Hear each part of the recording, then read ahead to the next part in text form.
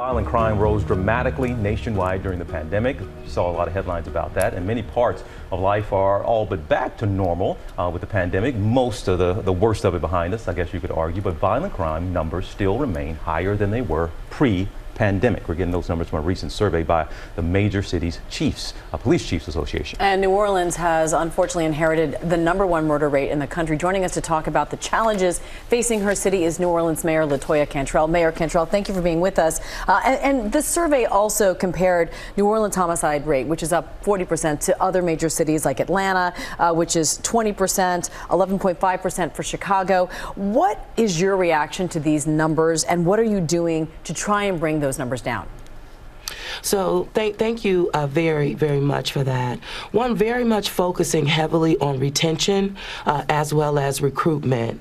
You know, the staffing numbers are staggering, as you know, not only in New Orleans but across the country, which pushed me and forced me to make every single roll call within our police district, 8 districts, both 7 a.m., 7 p.m., listening to our officers. It really pushed me even further, I would say, to make sure that our platoon officers that are on the streets get the adequate support again on the street.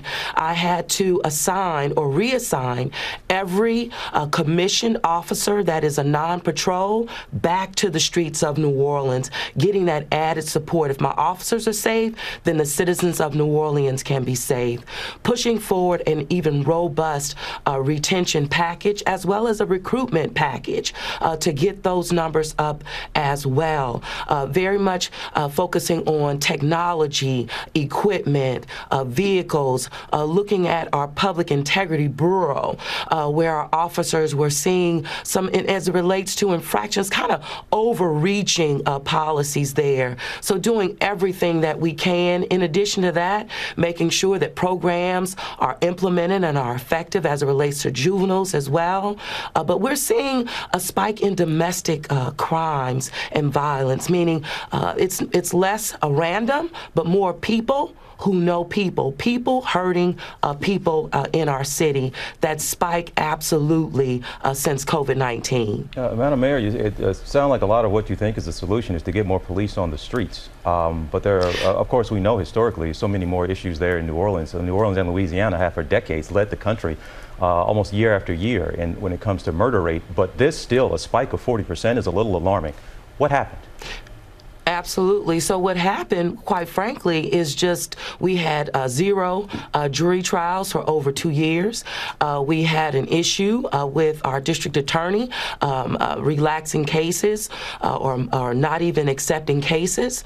We had courts closed, as I mentioned, but we also had the impact of COVID-19, domestic violence clearly on a rise. And we're just seeing it, even spikes in juvenile crime as well. But addressing it head on is what the city of New Orleans is doing. Well, Madam Mayor, I guess a lot of people would take issue with that. You mentioned the DA, you mentioned judges, you mentioned courts. You didn't mention the mayor, and some people are looking directly at you, and to the point that they want to even recall you. And even a recent poll, over 50% said yes, they support a recall, and they have now collected, I guess, at least 20–25% of the signatures needed to do so. So where does the responsibility fall with you? Because some people are holding you responsible.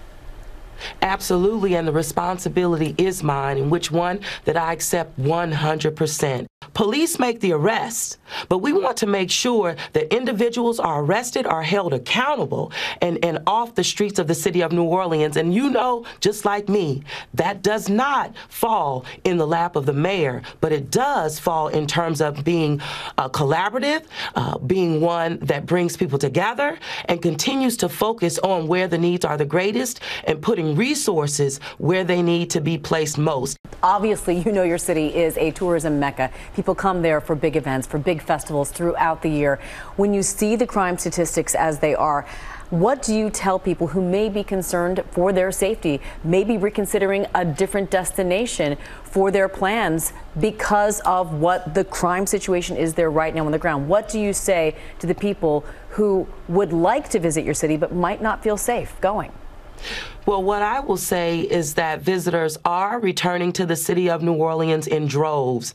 Again, hosted major national events with no incidents at all. What I will say is that right now on the ground in the city of New Orleans, with a redeployment strategy that's gaining results every single day, that our city is safer than it's been in a long time. And more importantly than that, we're seeing the results and we're seeing visitors on the streets of New Orleans today and every day since, I would say, since we've been open back up, leading the nation in combating COVID-19. All right, well, Madam Mayor, we are absolutely rooting for New Orleans. We all love New Orleans. We love being on the streets of New Orleans, all right? Never bet against the city of New Orleans. And we know better than to do that.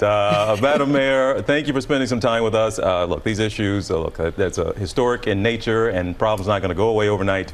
They didn't come overnight. So we appreciate you being here, and we absolutely look forward to getting back down there. Thank you so much. Well, hey there, GMA fans. Robin Roberts here. Thanks for checking out our YouTube channel. Lots of great stuff here. So go on, click the subscribe button right over here to get more of awesome videos and content from GMA every day, anytime. We thank you for watching, and we'll see you in the morning on GMA.